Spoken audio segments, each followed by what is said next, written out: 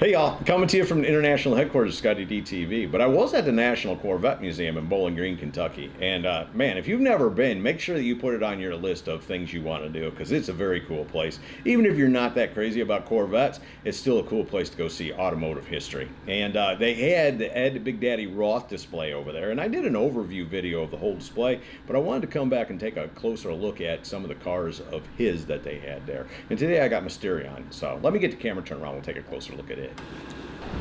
To be clear, this is not the original Mysterion Ed Roth Big Daddy built back in the 60s.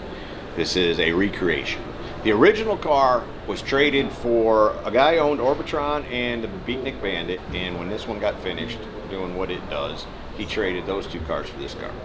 At some point, Ed wanted this car back because he wanted the axles out of the car, because that's how they did it back in the day. They built these cars to make models and paint t-shirts off of. Once they had run their course and promoted all they were going to do, then they tore them apart and used those parts on the next car. They didn't have the budgets that we have today. I love that Cyclops eye though. And the car wasn't, none of the cars, you know, not a lot of the cars weren't built to actual function. They were just strictly show cars.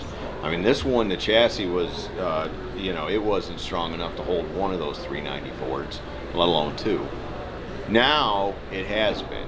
You can drive, you can actually open that roof and slide down in that seat and drive this one. The recreation that Dave did, he started early in 2000s.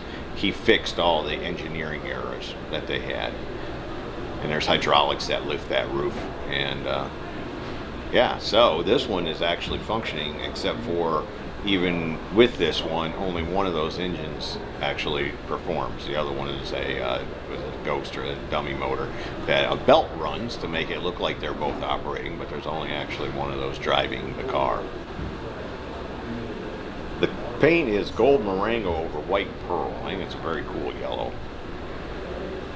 And there's the front end setup that got the original car cut apart. But yeah, now this was all about money. Ed was an artist and cars were his canvas and t-shirts and models were his paychecks. And he kept all that in perspective. So there was no, I don't think there was any kind of love for these things. Once he built them and came up with a crazy idea and sat it, probably ran it at a show for a year or so, made a model, sold several t-shirts, he was done with it, cut it up. But it's cool to see that somebody put one back together, because you know, this is where a lot of this stuff started. Fiberglass bodies and crazy creations. Although I'm glad that we've evolved to the point where you can drive and run these ones now, where they're just not show cars. So there you go, from the National Corvette Museum in Bowling Green, Kentucky, Ed Big Daddy Roth Mysterion. Hope you all have enjoyed it. See ya! Hey y'all, make sure you subscribe to this channel and visit ScottieDTV.com for an easy way to search the hundreds of videos I have posted. Either click the link in the description or the one at the end of this video.